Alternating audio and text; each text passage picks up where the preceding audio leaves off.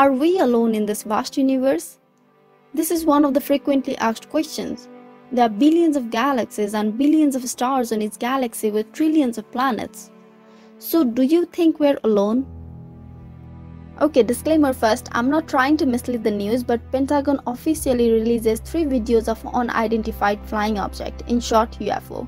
Those objects on those videos are still unidentified. Some of them are saying alien visited the Earth and some are saying that could be some secret military program. Many of us had already watched this video as it had been leaked before, but we were quite unsure about if it's real. But now the US government is saying those videos are genuine.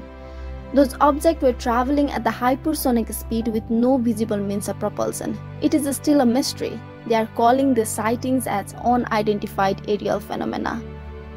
Back in 1950, a photo of UFO was released, so everybody was talking about it. Enrico Fermi, along with his fellow physicist friend, were having lunch discussing about the recent UFO, and at that time, suddenly he asked, "But where is everybody?" By that, what he meant is, universe is filled with galaxies, and galaxies have billions of stars, and nearly all those stars have planets. Some of them can sustain life, and ancient civilizations are believed to be advanced, so they should have sent some signals or colonized the stars by now. There are so many possibilities, and seeing all those possibilities, aliens should be everywhere.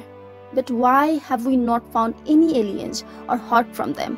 That's called the Fermi Paradox. In 1961, a huge supporter of extraterrestrial life, Frank Drake, proposed an equation which estimates the number of planets that could have aliens in our Milky Way galaxy. It's called the drakeequation. This equation is also accepted by the scientific community.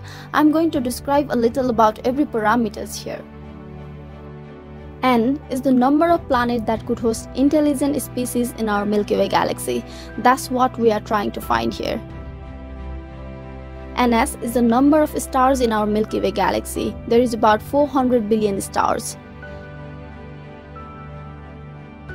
FS, fraction of stars suitable for planetary system. Out of 400 billion stars, more than half of them are suitable for planetary system. So let's take half, that is 0.5. Let me remind you, we are talking about the fraction here. And FP is the fraction of stars which actually have planets. So the scientists think that all of the stars suitable for a planetary system have planets, so it's 1. Ne is the number of planets which are Earth-like, which supports liquid water. Scientists estimate is from 5 to 15, so let's take a list number, that is 5. FL, fraction of such planet where actually life shows up. Exobiologist says the fraction to be 1. Fi is the fraction of such planet where some form of intelligence arises. They also expect this value to be 1 because of the evolution.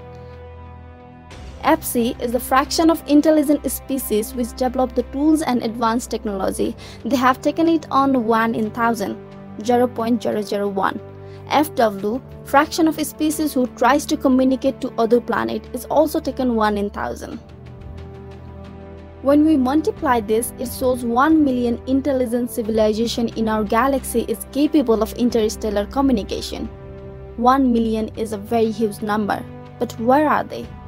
Why we haven't found any traces of aliens?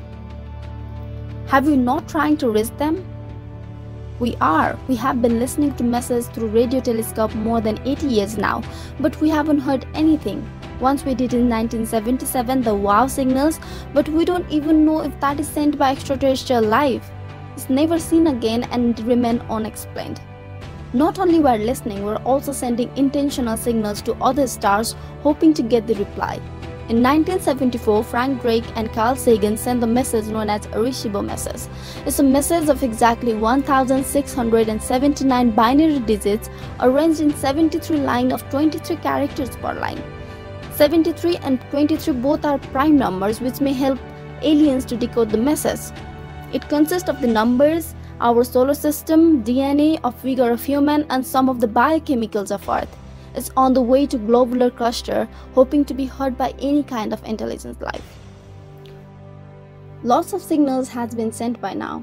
And do you know that we can also send our message to space?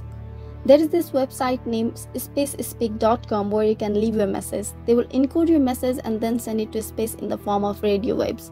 Once the radio waves are sent into space, they persist. It won't die or decay. If you have any message which you want that to live forever, even if you die, you can leave your message there. So for many years, when Earth will be no more, solar system will be no more, your message will be still traveling to this space.